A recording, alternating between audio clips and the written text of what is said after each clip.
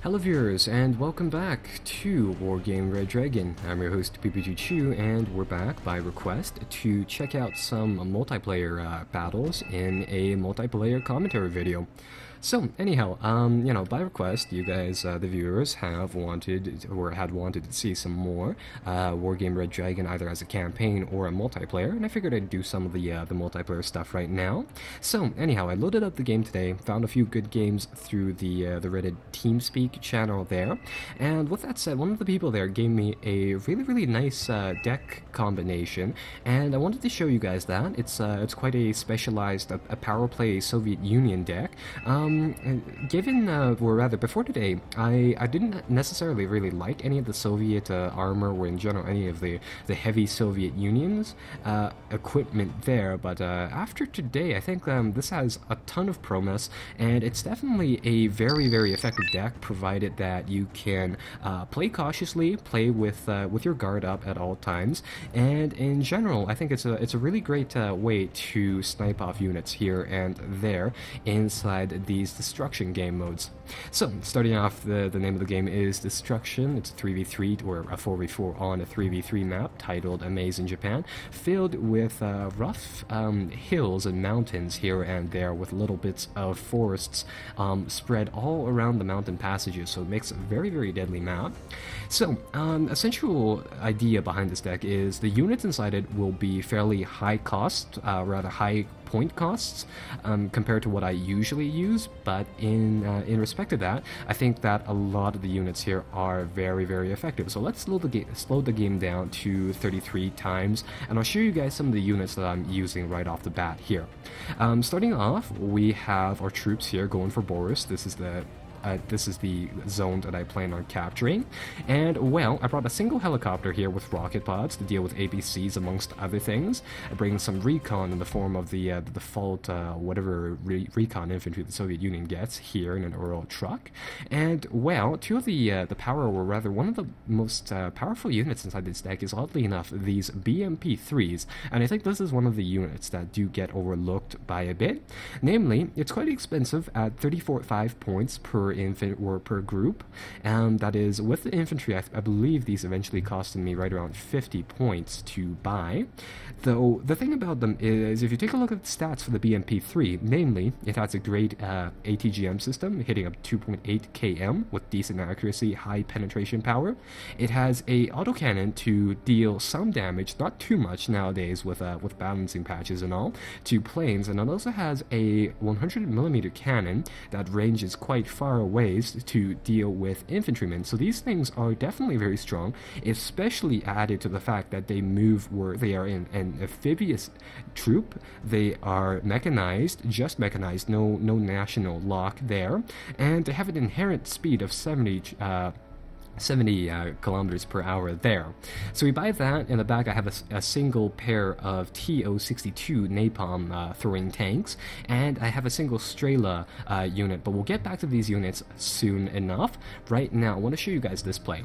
So this is the Su-27PU flanker. It's definitely a very expensive vehicle, coming in at 190 points, and recently I've been seeing a lot more NATO air rushes. So what I like to do is that if we take a look at the unit again, it has quite a comparable or a very competitive anti-air setup on it, but the main thing is that for its strengths, it has a very low turn time, it has a very high ECM, high air detection, and high speed. So this is definitely one of the best fighters for the Red Force side, and I usually use them to try to gain intel, use that high air detection, high speed, high ECM to find helicopters, just in the event that my enemies are trying to helicopter rush me.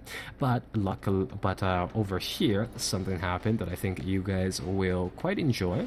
So I see this Hornet, I see these planes coming in. First things first, managed to take out a Eagle, granting us 170 points right off the bat, right off the start of the game. One of the enemy's top air units has been eliminated right there. Following that up, we got a few more missiles off, and I believe we take out the Hornet here in just a little bit here. Or no, it could be this F40 as well. Yeah, it looks like we got the F40. That's another 150 points. The Eagle, or the Hornet, unfortunately, makes it out before our 2 missiles can hit it. But that is a nice 290 points off right at the start of the game, taking out 2 of the very rare planes for the enemy's forces right there. Now, moving forwards, the reason I bought the flamethrower here and the heli over here is that on this map, on Amazing Japan, lots of people depend on the road system early in the game, and I mean, it makes sense. These roads enact fast movement, and in general, they're good locations to get you the early game edge, as we see here, and in my lines, that is no different. But inside Boris, or actually arguably inside all of these narrow valleys, a select number of circumstances make these areas really easy to or make these pushes really easy to counter, and I'll show you guys that we're here inside this area.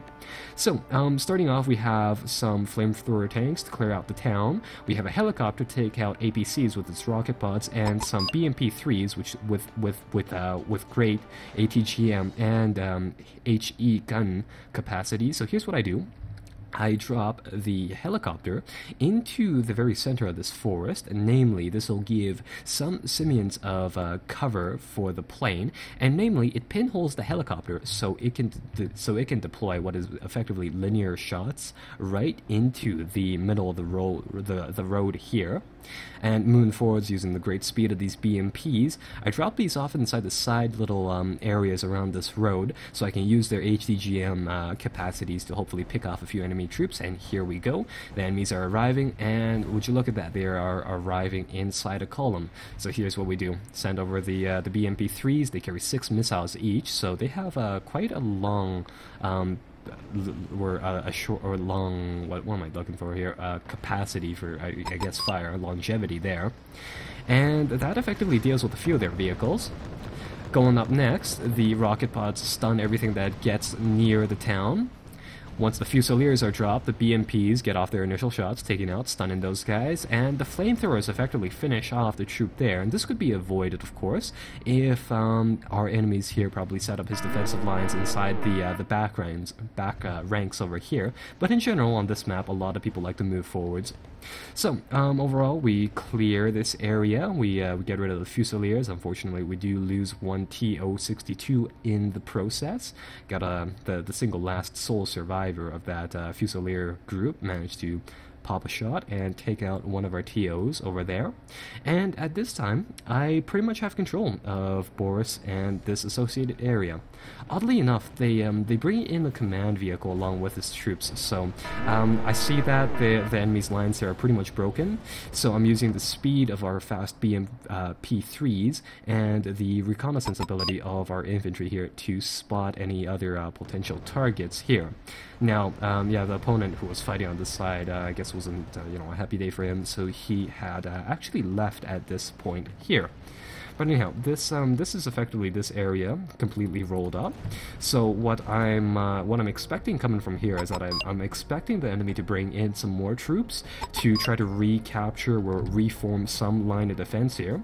And in the meantime, I have 2 priorities. I want to find that CV, I want to destroy it. It wasn't inside the bushes over here, so I'm going to assume it's inside this map cluster over here, and I was right at the end. And the second thing I want to do is that I want to try to force some infantry into the back ranks of my enemy's lines here, and I want to figure out what's in Charlatan, because in this deck I have some very strong artillery, which will be able to knock the living crap out of the CVs and the artillery pieces and FOBs back there. So, moving forwards from there, I think we do find the enemy's CV somewhere inside these bushes, or perhaps it was taken out somewhere over here. But anyhow, as you saw there was one unit that my helicopter found, got taken out, and the game really goes from there. Now, talking a little bit more about the deck, in just a few moments you will see some of the, you've already seen some of the great positives of this deck, but unfortunately, the units that you get inside this deck have a very, very limited capacity. Typically you'll have packs of like 6 of these BMP-3s and all that, and in general, in terms of air power, I think I only have 5 planes in total, split up between speed, anti-air, anti-ground. So definitely not a lot, especially the move here. Actually, I think I'll fast forward just slightly. What had happened was that... Oh, we also pick out an M1 Abrams on the road here. I don't know if you guys can tell right off the wreck, but we got a single M1 A1 Abrams HC or something like along those lines. But yeah, we get one of those over here on the road. And my ideas for over here was that I wanted to set up a line of defense. I wanted the Motostrecki infantry to ambush everything coming down the road. I wanted the BMP-3s coming inside the back here to guard the open areas, if you will, here. So anyhow, what happened over here in the forests areas moving forwards was that I lost my recon team, and oddly enough I lost it to a longbow helicopter. So in my mind I thought I'd send in my Su-27 to pick it out, but unfortunately I see the Hornet, I wanted to adjust and I wanted to fire off at it. So I did, it hit it, but unfortunately my plane made the turn. I wanted to make it bail out, go to my own lines, and unfortunately it was taken out. So in this situation I think I overextended my forces here, took too big of a risk, and with that said, I lost my only dedicated air superiority fighter for 190 points, but bear in mind that it did take out quite a few of other targets as well there. So moving forwards from that pace, I decide to reinforce my lines, and I wanted to see whether or not we can send out a few more troops to probe the enemy's side here, his flank over here. So I decide to buy a few more units and see what I can do. And that delay led to quite a nice trade here as well. So coming over the, we're rather getting a little over, we're under cautious, we're getting a little risky here. My opponent decides to bring over the longbow to try to harass my BMPs with the missiles here. And, well, with that said, what had happened was that, as you can see, I have a nice anti-air vehicle hidden over here, so I pop it out, put a few shots into it, and boom, 150 points right there. Unfortunately, it manages to grab one BMP-3 and the Strela, but I think at the very end of the day, that trade went pretty well for what it's worth. Right, so moving forwards, I mean, inside Wargame Red Dragon here, one of the big things is reconnaissance, so I decided to make a few more probes. I wanted to use my infantry here and the flamethrower tank here to, namely, clear out this mountain passage. Going off of the little blips here, as you can see, a lot of the action is happening on this flank, or left flank, although not a lot is happening inside the central area of the map in my flank. So what I decided to do was that I wanted to make a few probing efforts and wanted to clear up this area. So namely, I want to burn these forests with the TO tank, and once I found his rangers over here, I sent in our, our infantry to suppress them, and I get the tank to follow up and burn them out for good. And in general, that is this little blurb of time here. Being that I lost the Strela, I decided to move in some more anti-aircraft goods here, and I also buy a few more reconnaissance units to just keep around, because I figured we might make a push through the mountain passes here any moment. I could send some reconnaissance guys through it, or alternatively I can check over here. So my opponent's on this flank. He brings in Navy SEALs, which are of course these elite reconnaissance infantry armed with grenade launchers, meaning that they're very strong against other units of infantry. And speaking of which, I only have these Motostrecki 90s over here. So what I've done here is that rather than fight the good fight and lose another squad of my infantrymen here, namely lose 15 points, what I do is that I pull my units back, I bring up the BMPs, and I unload my recon group right here in the middle of the field, so that hopefully our BMP-3s, again, they're fairly versatile units. I want to use them and their strong cannons, which do 3 HE damage per shot, to hopefully finish off those Navy SEALs over here. So these guys are still trying to move up on my infantrymen. I get them to brawl it out for a little bit, drawing them in again. And all in this process, I am just waiting for them to come out of the forest there and to give my BMPs a nice clear shot at them, and that effectively cuts them down. these BMPs, I think they reload pretty fast as well. They have 10 reload, 10 rounds per minute. So there we go. So that's that group of troops right there. And moving forwards, I noticed some more small-scale encounters over here, namely some infantry and and a single APC. So I decided to really just push forwards, no biggie. Use the TO flame tank to great effect, burning the areas around it. But unfortunately, they bring through a helicopter here to counter our guys.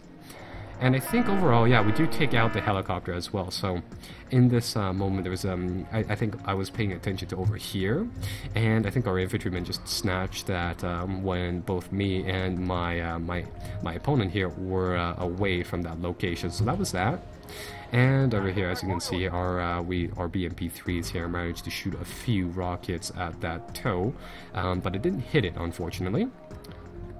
Here, I don't really know if we did get it or not. It doesn't look like we did, so that's that. And from the looks of it, yeah, it's going to take out our BMP there. Right. So moving forwards, let me see what we did furthering from here. Going from here. Oh, that's right. I buy some artillery. And the enemy starts to make a few probe movements of himself, and he starts to move some infantrymen or some riflemen over the top of this mountain and starts to enter our areas down here. So with that said, in the meantime, I'm trying to help out my allies on this front because as you can see here, in Gregory, it's just a melting pot of troops really. So that's one thing that I was dealing with. The other thing is that over here what I did was that ultimately I brought in a recon helicopter, the Mi-2, pretty basic one, very good reconnaissance ability, low health, low health and low cost there. And I also bring in another helicopter here, the Mi-24V, and again this deck has this central theme of being quite expensive in its troops, but having definitely an edge in the troop quality here. So namely I just want to grab something with rocket pods so that I can gun down the infantryman probe in our lines over here, and that is exactly what I do. Checking out the artillery inside this deck, I have some of these guys, the Mista ones, and these are very long-range artillery pieces. As some of you guys may remember from back in the day, I usually prefer rocket artillery, but these things, given their 130-point costs, are fairly expensive to what I'm used to. But the thing about them is that they have a high HE power, they're very accurate, and they seem to be able to shoot practically from the edge of one map to another. So we have a few of them there, and I use them to effectively pick off whatever targets I see in Gregory, because I see a lot of those 4-unit clusters, which are definitely very, very juicy targets. So, in the meantime, I'm just harassing these infantrymen. I try to pick them off and in general get rid of them. And oh no, my flame tank is trapped up here, but that's no big deal. And we effectively get rid of the guys over there. Now, back inside the fighting here, what's happening inside Gregory is that, or rather, what usually happens inside the area of Gregory here, is that either the team coming from our end grabs the little mountain pass here, or alternatively the enemies spill over and it effectively devolves into this giant battle for the town here. And well, as you can see, the second out of the two options there are occurring, and it is effectively a melting pot battle there. I'm trying to use my artillery to pin down any units which seem to be stationary, and in the meantime I'm trying to probe the enemy's lines once again to try to find a inherent weakness in their defense. Now this was the thing that I was pretty curious about. My opponent brought in a Apache and a Kiowa recon helicopter here, and I thought about going for this, so I was moving my Strela forwards to hopefully pick it out in some time, but my ally decides to bring in an Su-27 to pick it out, and I genuinely wonder whether or not this was a trap or not, because from my perspective, this could have been bait. Evidently, it looks like, yeah, my opponents had a few of these eagles flying about, and I really wanted to just in general avoid that fate, and unfortunately, yeah, this Su-27, I believe it gets picked off given the circumstances here, but it may have made it out alive. So yeah, my opponents dropped down 2 planes here, an eagle and a weasel. And from the looks of it, no, the Su-27 there did make it away, so at least that is good. And yeah, that's really this area over here. I think I get one lucky book shot off at this eagle, which manages to hit it. Or no, maybe not. No, it didn't hit it. Anyhow, in that case, now never mind there. But yeah, I bring up 2 books to put on top of these mountain areas just so that I can get some coverage in that regards. Now, in the meantime, I see that they're bringing up more Abrams, so I decided to harass them with my Hilo here, the one that took out the infantry units.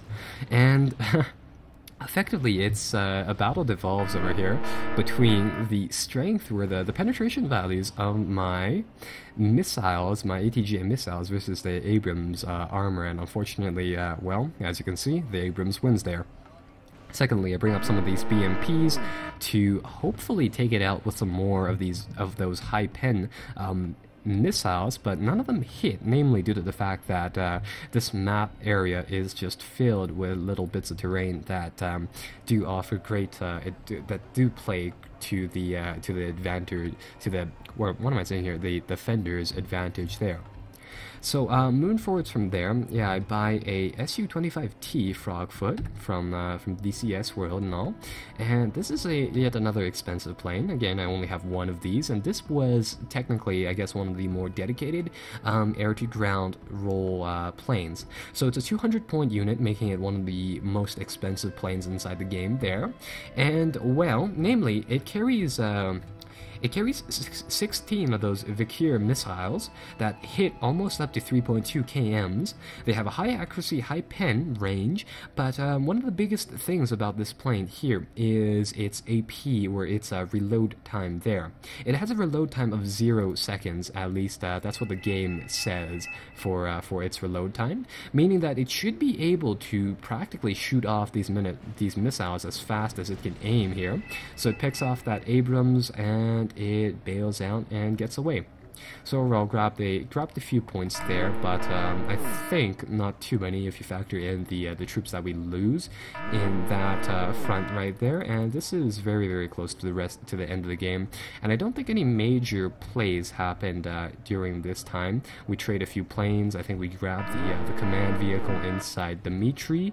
They decide to move out a few more units inside my sector. Those are accordingly dealt with. But the main area of focus has been in the center zone for the vast majority of the team here.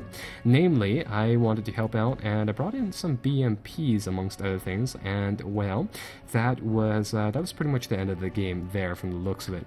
So anyhow, that is one game. I hope you guys enjoyed this multicolored player commentary, and I think we'll do perhaps 1 or 2 more of these in the coming days here and there. So I hope to see you guys there, and be sure to like and subscribe if you have not already done so.